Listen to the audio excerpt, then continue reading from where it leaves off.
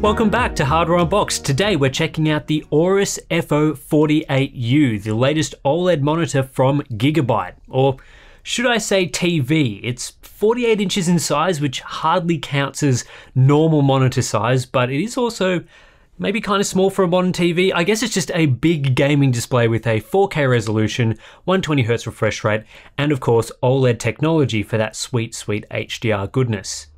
The FO48U is a particularly interesting display because, well, we already checked out the LG C1 OLED on the channel a few months ago, which uses the same panel as the FO48U.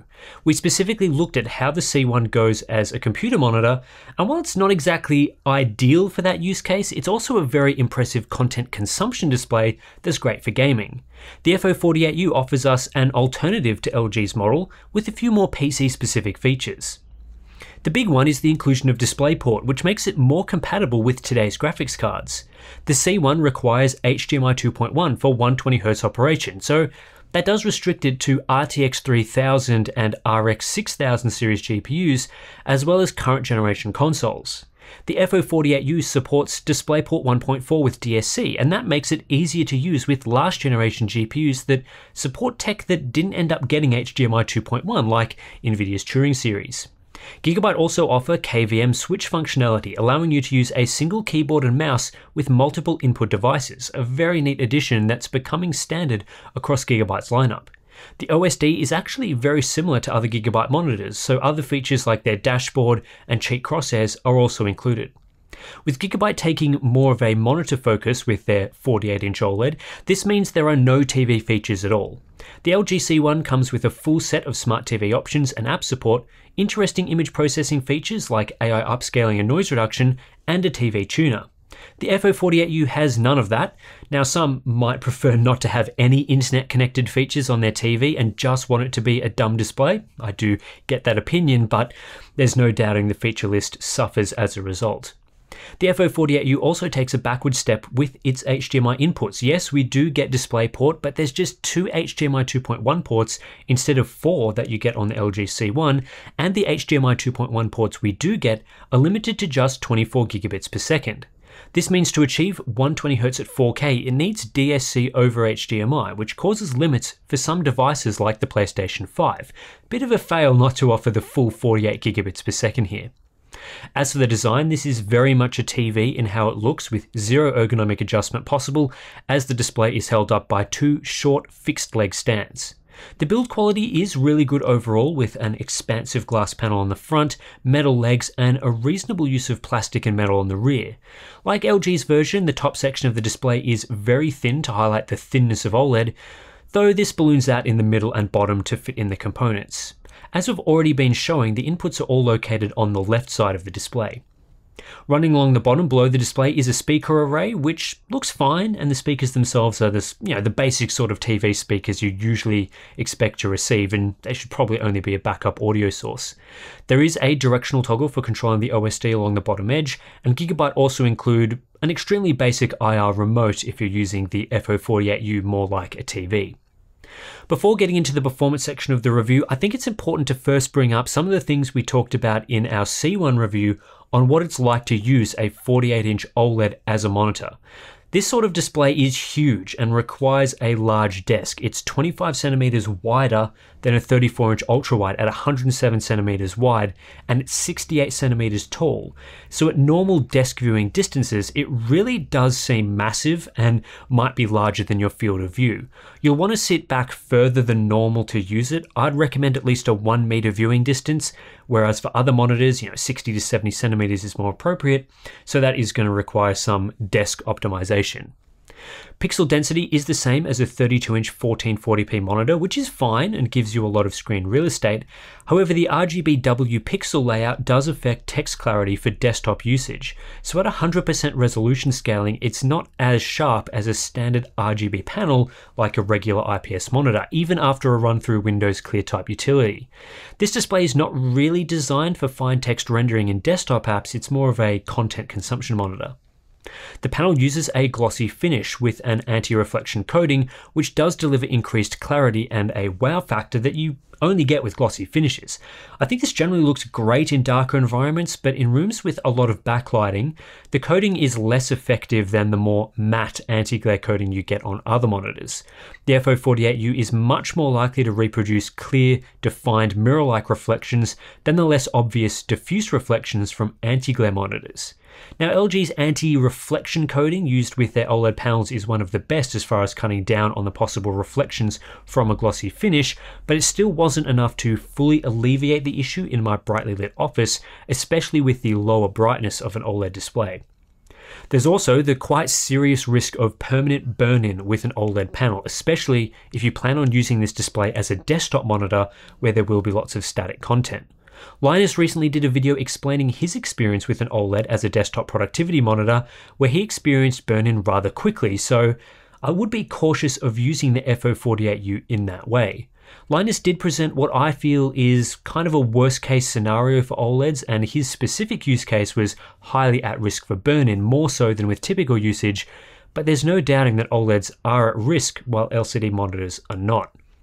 The FO48U also doesn't have quite as many burn-in protection features as the LG C1.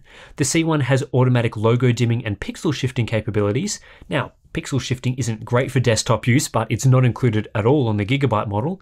Gigabyte do implement automatic dimming after periods of inactivity, eventually culminating in a built-in screensaver after 15 minutes, though this only applies when the content on screen doesn't change at all. This is handy when you're away from your PC, but won't necessarily save it for actual use with static desktop apps. On a positive note, Gigabyte do include automatic pixel refreshers like the LG model has. While this all might sound a bit scary, my personal experience using OLEDs over the last few years, my main TV is an LG OLED, suggests that burn-in is extremely unlikely if you're using the display for content consumption and gaming, even after several years. My TV has no burn-in, even though I watch a lot of sports on it with static logos. This is generally what other people have experienced too with the latest panels. However, I would recommend against buying the FO48U for heavy, all-day desktop productivity usage. A bit of desktop use mixed in with gaming and video playback isn't going to be a big issue, but lots of static content is an issue, and it is something to be mindful of. In terms of response time performance, as the FO48U is an OLED panel, it's extremely fast and doesn't require overdrive settings. The automatic brightness limiter did make it a bit more difficult than usual to gather these numbers, but we found a suitable workaround that's very accurate, which was basically to make the test window small. As such, what you'll see here at 120Hz are results very similar to the LG C1 OLED, in that the average response time is around 1.5 milliseconds using our strict test methodology, with zero appreciable overshoot and ludicrously good cumulative deviation of below 100, which indicates near instant response behavior.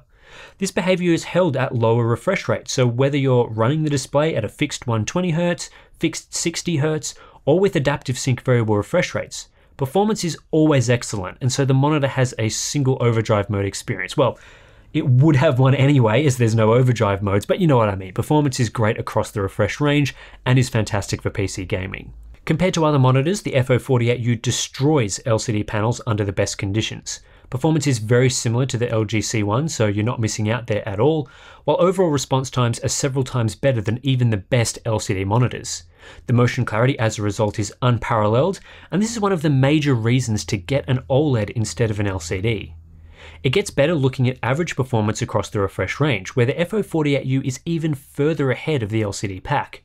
Not only is overshoot completely negligible on average, response times are outstanding, so at any refresh rate you can be sure motion performance is as good as you can get.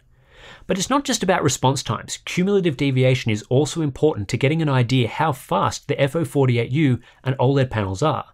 These displays aren't just fast, but they are fast over the vast majority of the transition with very little lingering delay at either end. This leads to exceptionally good cumulative deviation, as the transition behavior is very close to the ideal instant square edge response. LCD panels are laughable in comparison, as seen in the huge deltas between them and the top of the table OLEDs. 120Hz performance is excellent either for PC gaming or use with current generation consoles.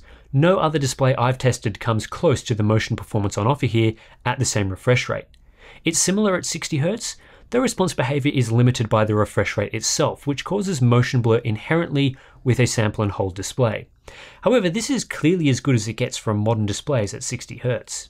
Input lag is a non-issue with the FO48U, coming in at under 1 millisecond of processing delay and a total delay in the chain equivalent to 240Hz monitors due to its extremely fast transition times. This means that while the FO48U doesn't feel as smooth as a 240Hz monitor, as you're only seeing half the amount of refreshes, the actual delay to getting the image into your eyeballs is basically just as fast. However, the FO48U has no inherent delay advantage over the LG C1, which in its PC configuration also has very low input lag, so removing all those TV features hasn't really given Gigabyte any leg up in this area. Power consumption is very high, typically double that of an LCD due to its size, and that's at a lower brightness level as well, as the FO48U can't actually hit 200 nits for a full screen white window that we test with for power consumption. It's actually dimmer than the LG C1, as we show later in this video, which causes the discrepancy between the Gigabyte and LG models, but basically OLED is not as efficient of a technology as LCD for displaying bright images, so power consumption is high. The FO48U does support backlight strobing, or in this case, black frame insertion, as the OLED panel doesn't technically have a backlight. Unfortunately, it doesn't work with adaptive sync simultaneously. The aim stabilizer feature is only accessible at fixed refresh rates, though both 120Hz and 60Hz operation are supported. While the 120Hz mode is very similar visually to the LG C1's OLED Motion Pro feature in that it delivers, well, perfect strobing with an extremely clear image, there's an issue with the 60Hz implementation. At 60Hz, it looks like the FO48U is double strobing, which causes two images on the screen at the same time. This is ugly, it looks pretty bad, so the LG variant has the superior backlight strobing implementation as it's actually usable at 60Hz. Color performance is generally very good from the FO48U and other OLEDs based on LG's panels. The display is wide gamut and optimized for P3 with a very high 97% coverage of that gamut in our testing. However, it's not as wide as the best LCD panels of today, which offer full Adobe RGB coverage as well. The FO48U covers less than 90% of Adobe RGB, leading to a total Rec 2020 coverage of 70%. That's a good result, but it's not the best that I've seen, though it is still sufficient for HDR use. One of the main issues with the LG C1 was terrible out-of-the-box calibration, particularly for grayscale. That's less of an issue with the Gigabyte model. The default mode isn't perfect, and both the gamma and color temperature charts are a little wonky for sRGB usage, leading to only mid-range delta E's. But this is miles better than how the C1 comes configured. Unfortunately, while the C1 defaults to an sRGB color space for SDR usage, the FO48U does not, so colors are oversaturated out of the box, even with the color space mode set to auto. This is more in line with typical monitor performance, though it's not accurate, and the way the LG OLED handles things is better. This isn't the end of the world, but when you check performance up against other displays, the FO48U is only mid-table in both our tests. In fact, grayscale performance could probably do with a bit more optimization. With that said, the FO48U does come with an sRGB mode, which improves performance significantly.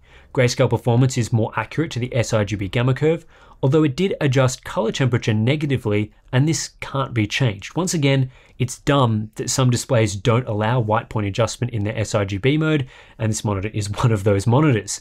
However, it does effectively clamp the gamut, so overall Delta E performance is pretty good, and this mode in general is very usable for regular SDR content. When it comes to calibrating the FO48U, this display acts mostly like a monitor, so it really lacks the advanced calibration features of the LG C1. The C1 gives you much greater control over white point and grayscale adjustments, and you can tweak all sorts of values straight in the hardware, so you don't really need to rely on ICC profiles. In fact, you can even use special paid software like CalMan for LG to enhance the calibration further. None of this is available with the FO48U, so its calibration options are much weaker.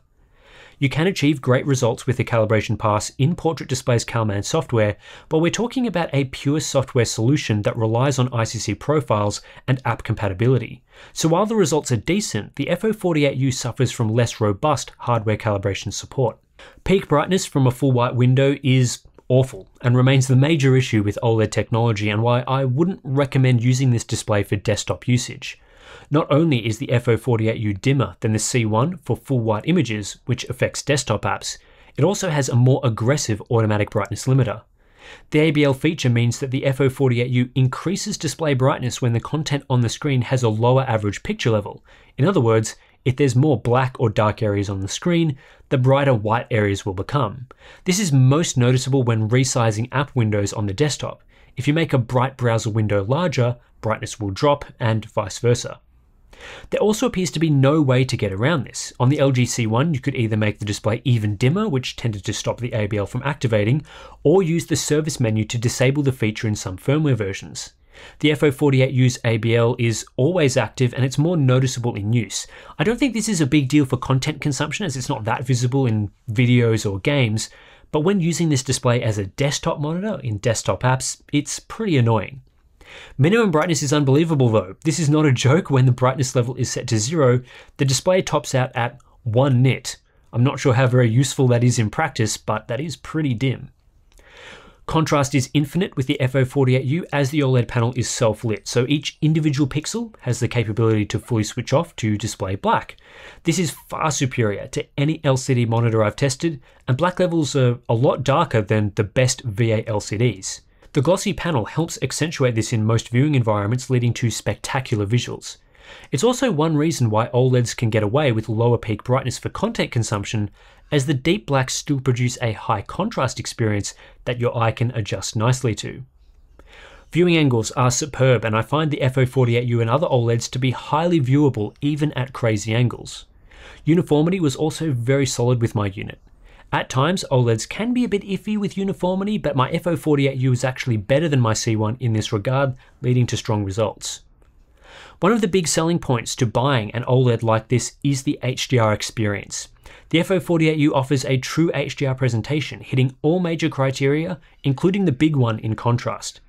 As I've been talking about, self-lit panels are capable of incredible contrast ratios, which is the entire benefit to HDR and why OLED is especially well suited to HDR, at least in contrast to most of today's LCD monitors. In real-world HDR content, whether that's games or videos, the FO48U has no blooming like you would see with an LCD with full array local dimming. Bright and dark areas can peacefully coexist on the screen simultaneously with no crossover, leading to absolutely stunning HDR visuals. Combined with deep blacks and a lot of depth to shadow detail, I think the FO48U looks great in most HDR content. But the one area where this display suffers is once again in brightness. OLEDs do compensate for this to some degree by their 0 black levels, but a full screen white image topping out at 123 nits can only take you so far. This pales in comparison to the best LCD monitors of today. There's also really no capacity for this display to produce a bright full screen flash for something like an explosion, which is disappointing. The main issue with the FO48U's HDR performance is small window brightness. The LG C1 does pretty well here, reaching 775 nits, which means that bright highlights on the screen are genuinely quite bright.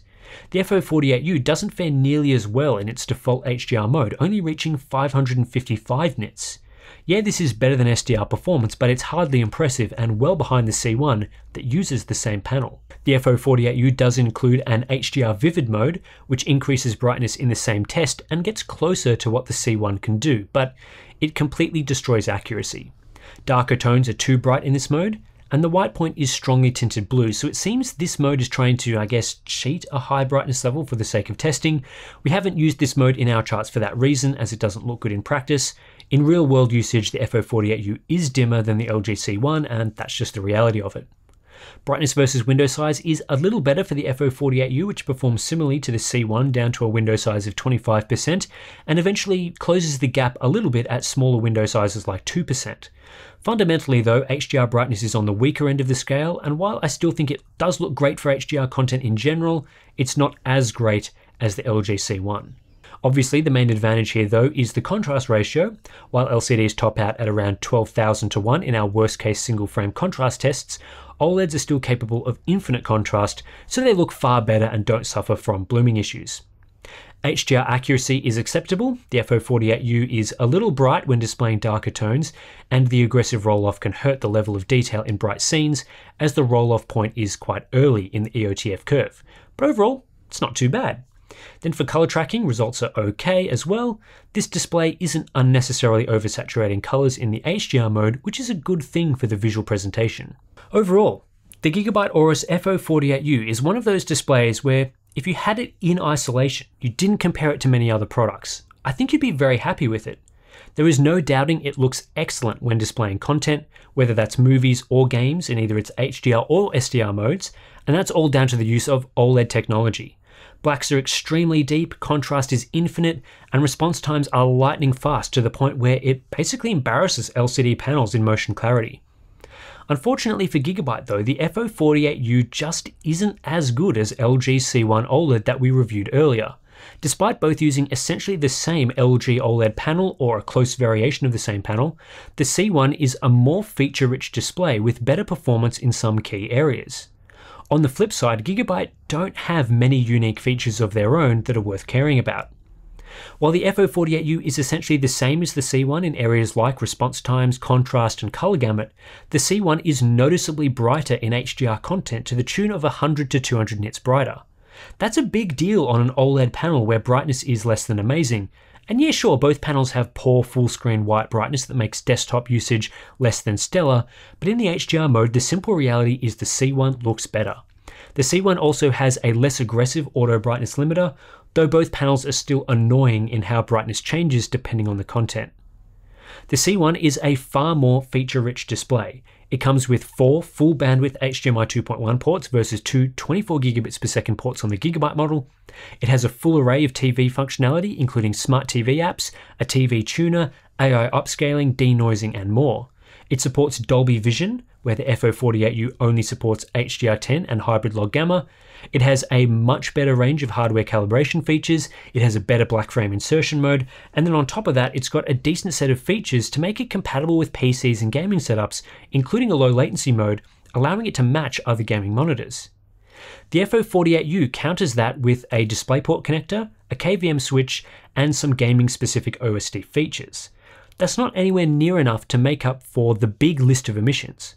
For example, I'd rate supporting Dolby Vision as far more important than having a DisplayPort. The reality for Gigabyte is that they are competing against a TV giant that has refined their offering for gamers over several iterations now. Launching a first-gen OLED offering with key feature omissions, it isn't really going to cut it. Of course, this can all be salvaged with a competitive price point. The FO48U, in my opinion, has to be several $100s cheaper than the LG C1 to make sense. But that's not really the case and can differ depending on the region. In the US, the MSRP of both products is the same, $1,500 US, and often the C1 is cheaper due to discounts and promo pricing. At the moment, when making this video, it was about $200 cheaper. In Australia, the retail price is less than that of the LG model, but like in the US, the C1 frequently receives discounts to nullify that gap. This makes it hard to recommend the Gigabyte model, even though it's far from a poor performer. And that's just the reality of a competitive display landscape at the moment. A few feature differences here or there, and some pricing discrepancies can badly hurt an otherwise decent product, and I think that's where the FO48U suffers. Anyway, that's it for this review. If you're interested in supporting our display testing, getting things like our ICC profiles, Discord chat, monthly live streams, all that good stuff, please consider supporting us directly through our Patreon or Floatplane accounts. Links to those are in the description below. Yeah, not much more to say on this one. Enjoyed testing an OLED as always. Thanks for watching, and I'll catch you in the next one.